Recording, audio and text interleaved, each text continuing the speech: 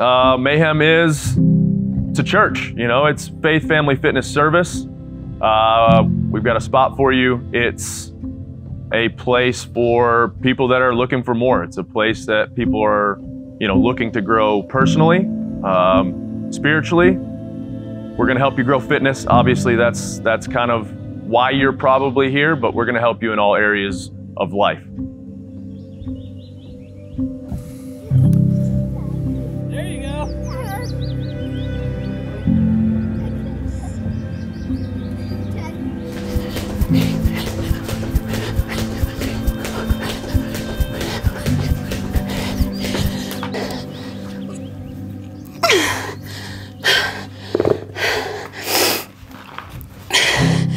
Done.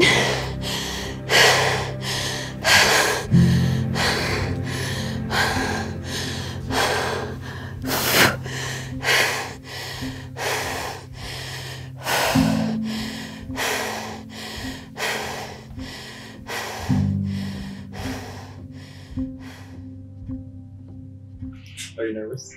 Mm-hmm. Yes. I don't know that I ever talk about myself. This is very new. Okay, my name is Summer Turner. I am 34 years old. I have 2 kids. One is 6 and one is 5. I am married to my high school sweetheart. I grew up with my parents being about 25 years apart, so we always were aware of the fact that my dad didn't have great health, cardiovascular issues, bypass surgeries done. He had a pacemaker put in probably when we were 2-3 years old. We were taught how to call 911 just in case mom wasn't at home. He lived on a farm. With that comes a lot of like the Southern diet, bacon and eggs, cooked in bacon grease every day. Didn't exercise. Later in life, he was a truck driver and you're always eating out, fast food, and his entire job was like to sit in a chair and then drive through hours of night. That type of lifestyle is very difficult. He would stand underneath the basketball goal and like retrieve baskets for me as I shot, but he couldn't like walk to chase after them if they went off. He would get out of breath really easily, like even just like walking to our mailbox and back. I was at a basketball practice after school and my neighbor showed up to take me home. When I got there to our house, ambulance was actually like pulling away from my house as people were telling me. When my brother came home from school, he found my dad having a massive heart attack in the middle of our kitchen floor. So that was obviously very shaping of my childhood. My mom's a rock star. She is an amazing person. She all of a sudden was alone and with 3 kids. I don't know how she did all. Now that I am a mom myself, I can't imagine going through that. And to make it even harder, a few years later, she was remarried and he died in a scuba diving accident out of town in South Carolina. And again, my brother and my sister, we had to go through all of that all over again, and my mom did as well.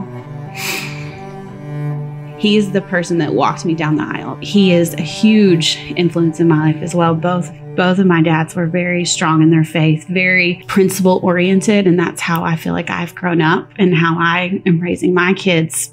My mom was an amazing mom. Like I said, she took on a lot. We were all very active kids, so I'm not sure what part of her life really fit into our kid life because she was just always doing things for us. And because of that, I think I'm very sensitive to asking someone to do anything for me because I know when you ask for something like that, someone else is putting off what they would want to do. And not that that's a bad thing that you ask for help if you need it, but that's pretty close to impossible for me. My husband is probably the only person that knows most of the struggles I go through. And he is amazing. But just as a person, growing up the way I did with someone who sacrifices so much and seeing that makes you be more independent, even if you don't want to be. But it also breeds quite a bit of stubbornness, which I can acknowledge I have. Very difficult for me to have. Like relationships with people and like depend on people. I don't typically do that. When you're so used to losing things, you minimize the amount of things that you allow yourself to lose. You don't open up.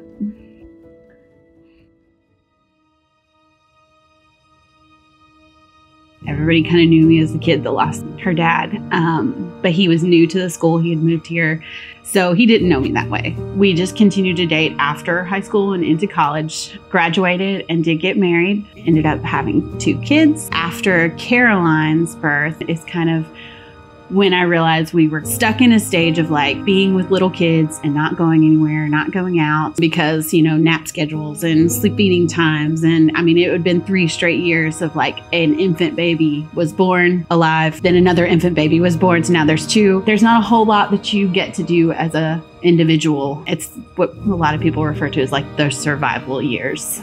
It has wonderful, wonderful parts, but we knew where we were wasn't exactly where we wanted to be forever. So we moved to Cookeville and we got settled into our life. But I realized that being mom is hard, you know, doing the things that little children need you to do all the time, all day, from the beginning to the end, and then still having energy for your husband and for life and like to be a person yourself. It's just hard, and people don't talk about that. And it's wonderful being mom, and it's a privilege and a gift. But I want to be honest, it didn't feel like it was my gift. It feels like you just keep doing the same thing on repeat in different clothes.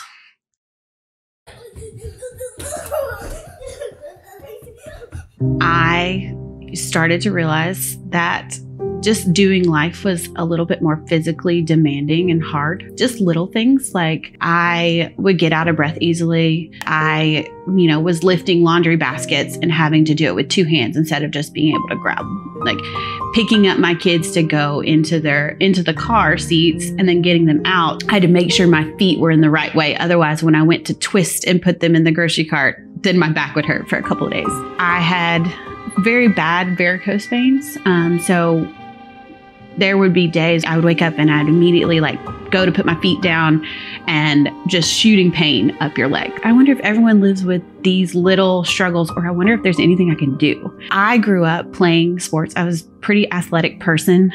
If it had a ball in it, I was game. Volleyball, softball, soccer, basketball. Being active was just a given. I'd never not been able to lift things up, move stuff from place to place. I'm kind of embarrassed to admit I could not do 5 push-ups on my knees in a row.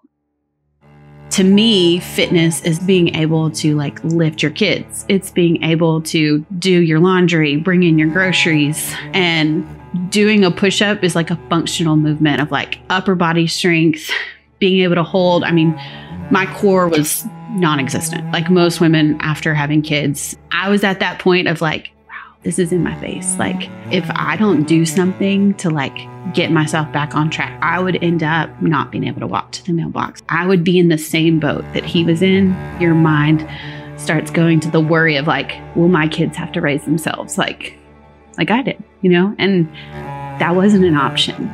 That's where something as small as not being able to do a push-up, not being able to hold stuff. I mean, I can remember several times trying to put something in the oven or pulling something out of the oven, and I would get shooting pains on my arm and end up dropping it. For 2 years in a row, I was not allowed to put the turkey in the oven at Thanksgiving. At the end of the day, Kyle and I would sit down together and talk about our day. I was always saying the same thing. Today was a hard day.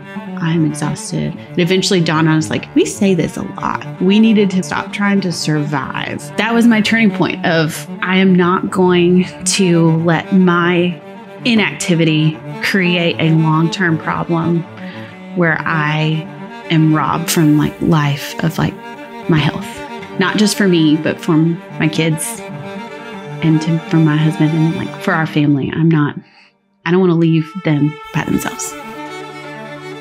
And I got an ad for Mayhem Athlete. At-home workouts. It didn't look like it was dance steps, so I was interested. I was like, oh, this looks like an actual workout. Basically kind of guaranteed a 30-minute sweat session. and very minimal equipment. But it was saying that it was for all athlete levels. But I mentioned it to Kyle. I was like, this thing keeps popping up, and for whatever reason, I just like, I keep looking at it, and I think I could do this at home with the kids. I needed to pick up something that like I can do consistently, because like I'm not a runner. I don't run. Bear needs to be chasing me for running to happen. What does he say? What? Big Bear chase me!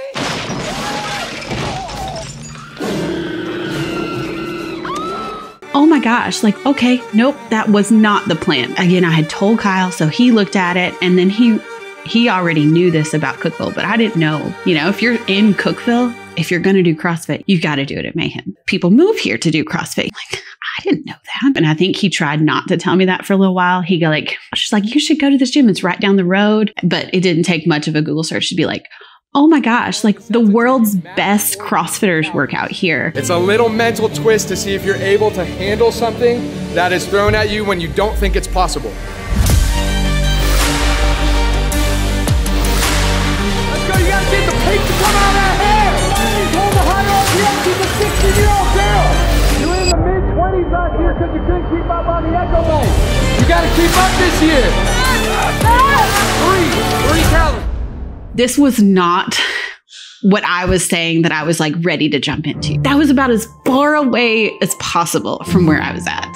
I can't even do push-ups. I'm not about to walk into a gym, you know, is full of just people that are like super fit. Once I decided that I might be able to do this, so let me go check out this gym. I found out that I wouldn't have to like go in and be like, hey, I'm new. I could actually just like sneak in by going to a coffee house. I can fit it in a coffee house. And I'll sit down, I'll see, you know, like who comes in, what do they talk about? Not to be weird, but like, what are they wearing? Do people actually sweat at these workouts? Like, do I put my hair up? Do I wear shorts? Is this like a yoga pants? I had no idea. Then I found out that they also have a little shop, but it was like behind a fence. So of course I couldn't go in the fence because you'd have to drive through the fence. And like, so I'd park to the Buffalo Grit and then I'd walk around the parking lot because only the people that join the gym can go through the fence. So I was like, maybe I'll just get a t-shirt and then I'll like wear it. And then feel more comfortable. Several times went in there, several times came out. Did not make me feel more comfortable. Hi. Good, how are you? I told Kyle, I was like, for Christmas, this is what I want. I saw the Black Friday ads. Well, that's a done deal. And he was excited because he knew as soon as I started doing it, I'd be end up joining the gym with him and then we'd both do it. That's what I got for Christmas. I got a pair of Nanos shoes and I got Mayhem Athlete. On January 1st, 2021, I was hitting the ground running. In order to get down there immediately, I knew that I needed to not be looking at the workout, like seeing it for the first time when I got down there. I wanted to be, when I walked through the basement door, I was ready to go. What that meant for me was look at my phone, find out what that day's workout was. My kids and I would kind of do stretches or like a little mini workout for them. When the kids went down for their nap, go straight down. No doing laundry before, even if something was waiting on me, like the table had dishes on it, or like I was just grabbing my phone, going, because the timer had started. And to get 30 minutes in, most of the time I could count on my kids being down for 30 minutes, but it might not work for 33 minutes. CrossFit was surprising to me. I love CrossFit. I mean, I didn't know that I would love CrossFit. The way that the workouts are designed is what I love the most about it. After, you know, a couple of weeks, couple of days, you realize the beauty in it. I would be sore from doing whatever it was on Monday and be like, oh, I wonder what Tuesday's gonna be. I don't know if I'm gonna be able to do this because like my legs are heavy. And then it'd be arm day. And then you go the next day and it like just rotated the parts of your body that you're working. And that was like amazing to me. I thought that was the coolest thing. Even just simple movements that would be what I wouldn't necessarily consider a workout, because you did them in this order or in this like time constraint, and like it would tell you like the strategy, go fast here, slow yourself down. Like it just made it entirely different. Done.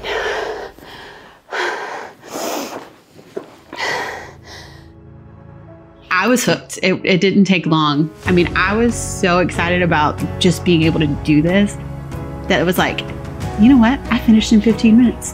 I don't hear anything. I'm gonna do another one. On active rest days turned into usually a workout that either I didn't finish well or that just sounded like fun, or a bodybuilding one. I did that on my rest day. I don't rest well. I don't. I try to, but I went from 0 to working out 6 days a week. I was looking forward to that time every day. So after I finished, I would write down what I did. It made me feel like, okay, I can look back at this. When was the last time we did something similar? As I'm like strategizing how to do stuff. And then I would also log it in the app. You log your results. It's like the little button. And at first I was like, oh, I don't know if I want. I mean, you can make that private or you can make it public. Even if I didn't even complete the workout, that log button, it wasn't an option. Like that was me tracking, like I got that done. It didn't matter where I felt on the leaderboard per se. The leaderboard was like really cool. I could fist bump people. If I got to where I knew who was like on the bottom with me, and I would like see how many rounds they did and be like, okay, I can do that many rounds. You know, I want to know where like the gist of where like I should be, and then maybe push a little bit more above that. This first year of like joining Mayhem, I was ready. I logged over 280 workouts in that first year. I was not punishing myself. This was for fun. So sometimes the workouts, I would read them. There's no way that that's possible. You know what? I'm not going to worry about the number. I'm just going to break it up. It was a lot of workouts regarding to burpees. Anything that was like 20 or more of those, I was like, are you kidding me? I started with a number of like 3. I'm going to do sets of 3. You don't stop if you're in the middle of 3. And then you can rest and then you do it again. And after learning how that worked, I could do that with all the different movements. If other people can do it, I can do it. You know, it's just a matter of figure out how to do it. Even if it was down to like 1 at a time, like I can do 1 more. I can do 1 more and 1 more. Like if I just kept telling myself that it was only 1, and somehow 1 rep at a time, I finished it. Some of these workouts that I just looked at initially and was like, this is impossible, ended up being possible. By the end of the year, I was probably the fittest I have been, definitely all of my adult years.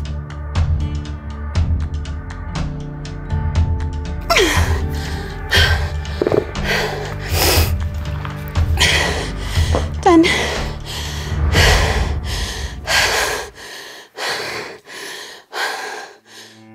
Going into next year, I knew I just didn't want to just do nothing.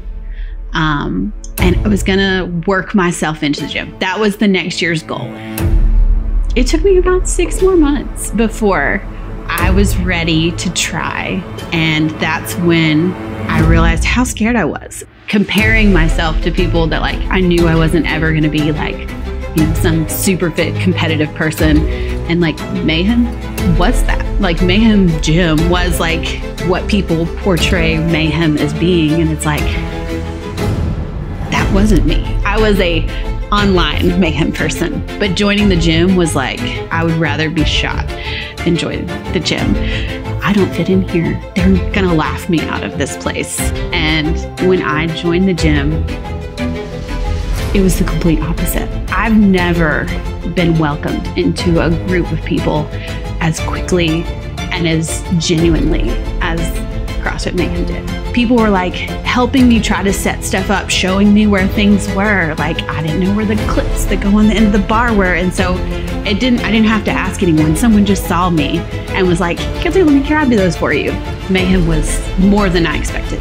They're there to move, to push themselves to what they can do. It wasn't about like setting records. No, it was like a shared suffering, you know, but a like joyful suffering, if you can say that. Even if we were all doing the same workout, we would all be doing it within our capacity, at our speed. But at the end, the celebration was the same. We all finished, and that's what it was about. It was a normal group of people that was doing fitness together. A few weeks ago, I came into the gym, looked at the board. The very beginning of the workout was to run a mile. Does he know that that's not a beginning part of a workout, like that is a workout. Like that is the whole workout. I can't even remember the last time I ran a mile. I remember the very beginning seeing like 100 meters come up or running. It's a long way. Then it started doing, 250 running, and I don't get along. It's hard on my feet, it's hard on my legs, it's hard on my back. But I was doing it. It was on the board and I had showed up, so it was not an option not to do it. But sometimes CrossFit has to humble you a little bit, which is part of the beauty of it. And it was a time cap workout, so it was supposed to end. And I had already talked to Nick. I was like, I am going to get time capped, but I am going to just keep running if that's okay with you, because I'd like to know what my time is. And so he was like, absolutely. So I did.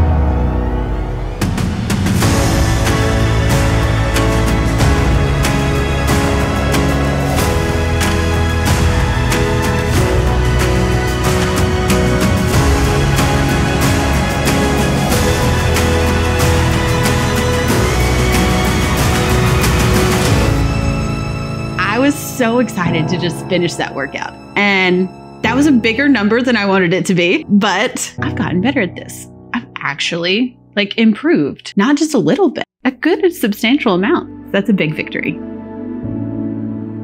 So when I first started working out in the basement, I noticed that, Mayhem also has a faith track. I was like, why does everyone try to put faith into their business things? I started realizing that CrossFit does make you mentally stronger and spiritually stronger. If you're struggling and suffering through life, it's a lot like suffering through a workout. You usually notice when your capabilities of overcoming that end, and now you need something else. There would be times when I would be, tearing up, I cannot lift my leg again. And it was almost like in the back of your head, somebody was like, yes, you can. You start to acknowledge this is not just me. This is he who lives in me too. Realizing that suffering is part of being more Christ-like.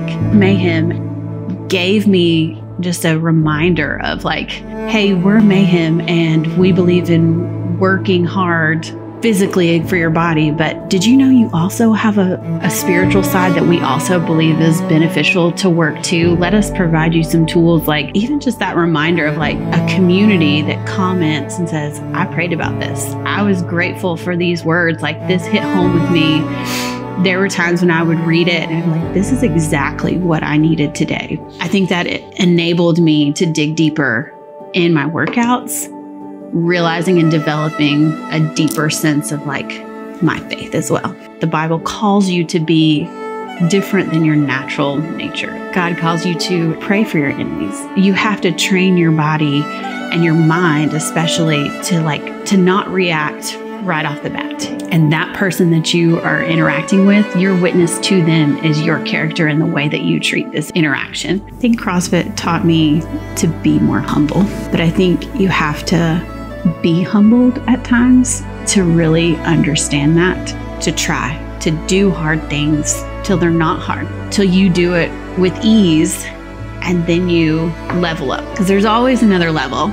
There's always another challenge. You don't get to avoid that when you've committed to doing workouts and you're struggling. And when you're a mom and you've had a hard day and you're there to get your, exercise pump up, there's a time when it just hits you and it's I'm gonna lose it. Crying, I think, was one of God's ways of being are you ready for me now? Do you realize that you can't do it all? That's what I needed. I had to commit to asking for help from him. I would say it took about 1 month till I just all of a sudden realized I haven't dropped anything. And that was eye-opening. Like, you could make that much progress on those just little things in a month. I mean, there were times when I would do my nap time workout and, you know, I had enough energy that I went back down at the end of the day, like after my kids went down, to do a workout, come back up, and then still finish the sink. I would run a load of laundry. I'd fold stuff. That's life-changing for a mom. I don't think I will ever stop doing CrossFit. 10 minutes worth of physical activity gave me results that I won't turn back. You know, I'm not going back to the person that was. There's no reason to go back. You know, like, once you have made it, I can do hard things. Just give me some more hard things. You know, like, I think I can do more. I have leveled up my ability to, like, live better.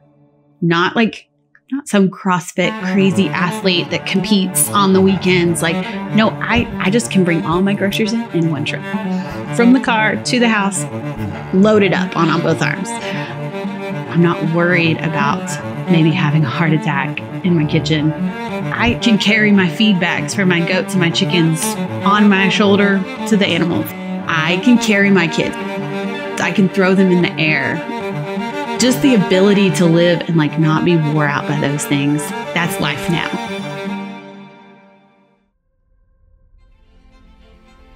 I think in today's world, people spend too much time thinking that they should try to get things to fit in what they can handle.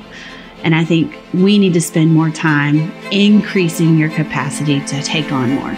Growth happens when you're uncomfortable and working through that. If you never put yourself in a position to be uncomfortable, you're never going to go anywhere. You can't skip ahead. You have to choose to do something hard. It needs to be something you may thought was impossible in order to accomplish impossible. So based on that, I will have to admit, I begrudgingly have agreed. I'm going to do something that I've never done before. So I'm going to do the CrossFit Open this year. Are you nervous about doing it? Absolutely. Why are you nervous? Mainly because I don't know what it is yet. I can't prepare specifically for it. So it's unknown. Yes. So once it's announced, then I feel like I can get in a better space. As of right now, it just seems like one of those impossible rocks that we're just going to bust up this year. All right, then we'll give it over to the man, the director of the CrossFit Games, Dave Castro. I'm excited.